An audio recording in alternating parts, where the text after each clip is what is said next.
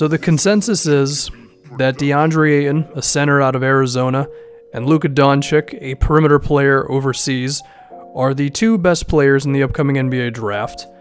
And if that is the case, then NBA teams are going to be fiending for the opportunity to select one of these two players with the #1 overall pick in the draft. So we're going to look at some teams towards the top of the lottery.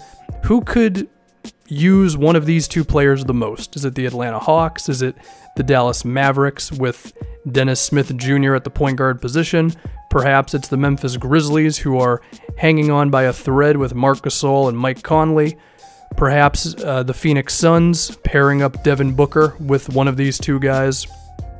And it's safe to say that it's going to be one of those four teams, because there's like a over 70% chance of that happening. So apologies to Sacramento Kings fans who could really use the #1 overall pick.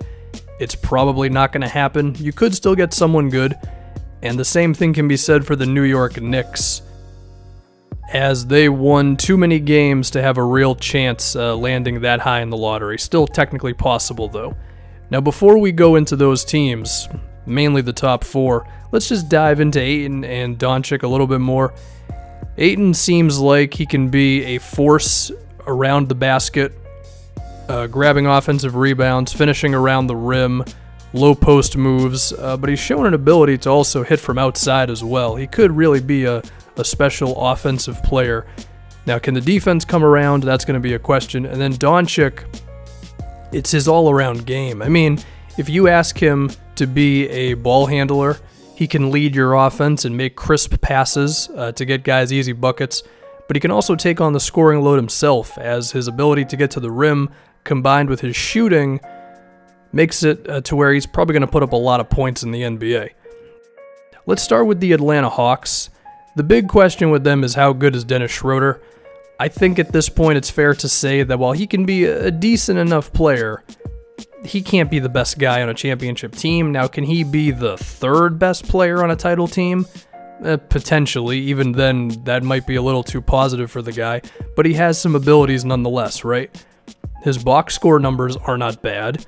Now, when you watch the Hawks day in and day out, I think he has problems in terms of over-dribbling and sometimes not catching teammates when they're open, but at the same time, he's never had the best talent around him either. So if you just gave him another star player or a star player, then that would definitely help him out. But at the same time, I gotta go with my gut feeling here that Schroeder's just simply not good enough to lead a team, and say the Hawks could really use a guy who would go #1 overall. Now, we can talk about Taurean Prince a little bit as well.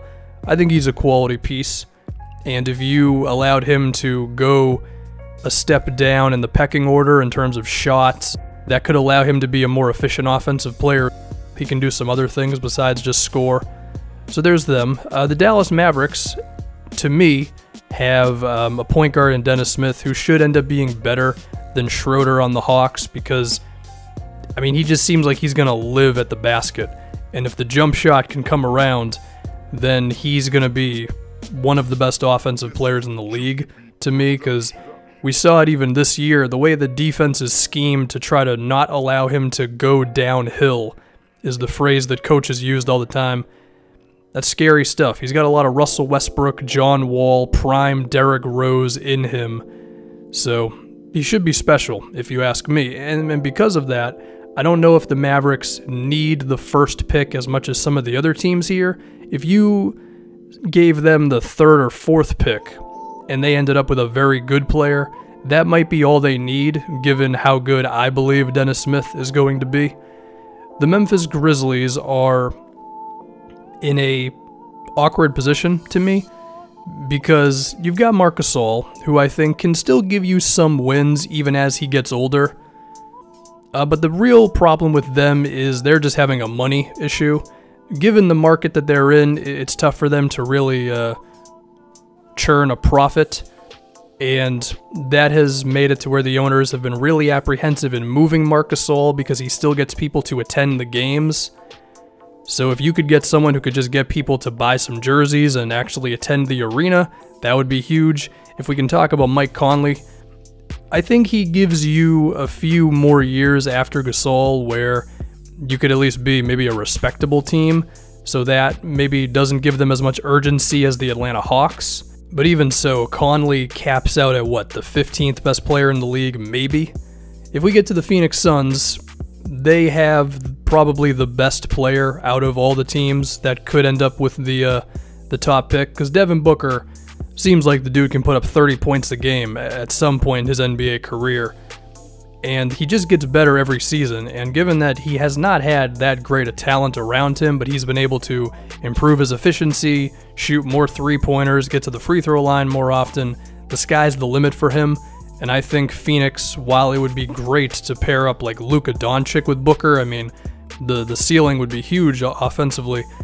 I think Atlanta is probably the team here who is most in need of the top pick, because I just don't see a superstar here. And until you acquire that player, it's tough to see how a rebuild can really be successful. So that would be my choice. But whoever it may be who gets the number 1 pick and the number 2 pick, should be said, they'll be set up really nice for the future with these two guys at the top of the draft.